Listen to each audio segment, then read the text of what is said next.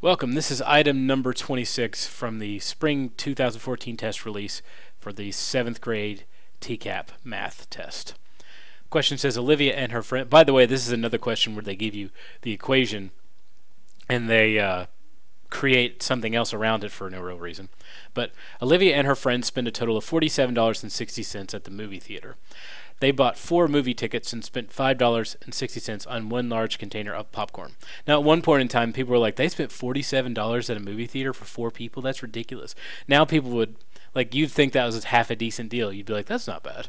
But, like, a few years ago, that would have seemed, it might as well be $1 million. Anyway, so they bought 4 tickets, one large popcorn. The equation can be used to find T, the amount they spend on movie tickets in dollars.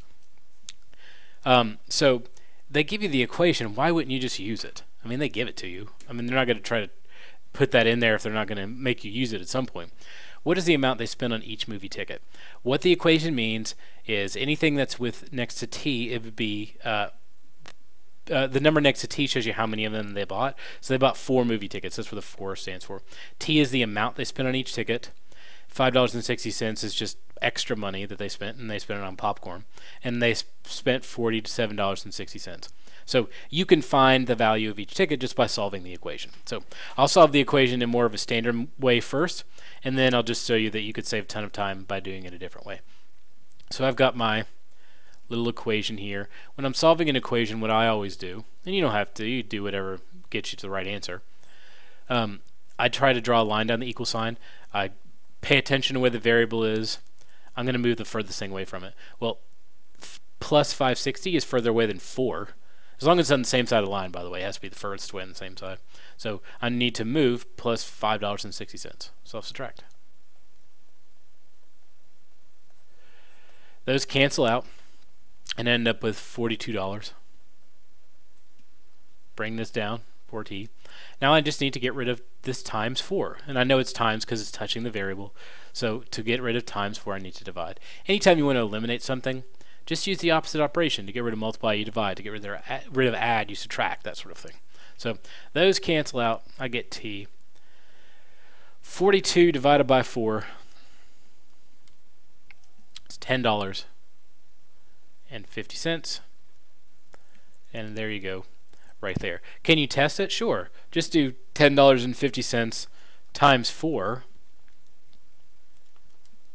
And then add $5.60 to it, and it gets you back to 47.6, which is 47.60. So you know this is the right answer. Could you have done that in the beginning? Yes. In some situations, it's great to go through all the effort of working out the equation, blah, blah, blah. But if you're running out of time, it depends on how much time you have, I guess. If you're running out of time and you're really good at using a calculator to your advantage or substitution, I mean, there's no real reason why you wouldn't do it other than math integrity or something, but it's multiple choice. How much integrity they really have. So anyway, 4t plus 560 in one test counts a huge portion of your grade. What's that about? So all I'm going to do is put a parentheses where the t is, and then I'm just going to start substituting in values to this side of the equation and see if it equals 47.60. So for the first one, I'll do t 4 times 6.30. Close that out, and I'll add $5.60 and hit enter, and it should equal $47.60, but it doesn't. It equals 30.8, which would be $30.80. So I'm going to mark that out. So I know that one doesn't work. So I'll go straight to what we think our answer is. 4 times 1050 plus 560. See, 47.6, which is 47.60. So now I have this, and I have this, and you can add zeros to the end of anything. So they're the same thing. See how the decimal point's in the same place between 7 and 6? It means they're the same.